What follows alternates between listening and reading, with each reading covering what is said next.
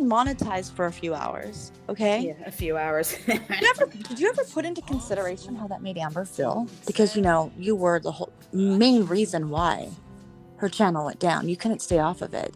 So let's rewind a little bit, Jamie, on what caused the fight between all of us with Robbie. Okay? Robbie was trying to make peace with Tiff. I didn't stand by that. I didn't. Okay, but what really caused the fight between me and Robbie wasn't really so much about the peace with Tiff.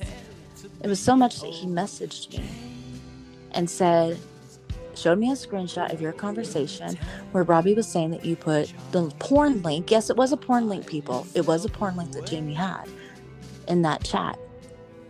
And I said, no, it wasn't. I said, it was Amber. And the reason Amber put that porn link in the chat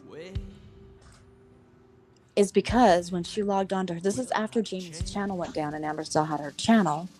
Amber logged on to her YouTube and saw in her search history a video called Tiff's Purple Dildo.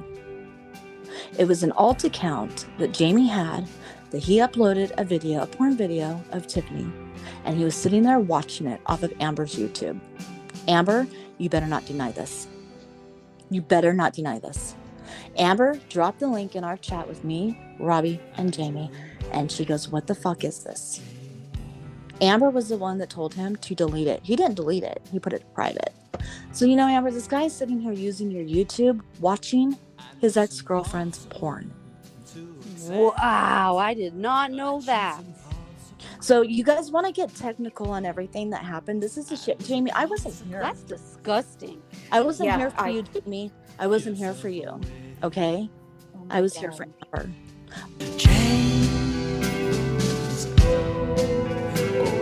Terrible child, hide yourself away. Hide yourself away. And in the morning, when you wake, nothing will have changed.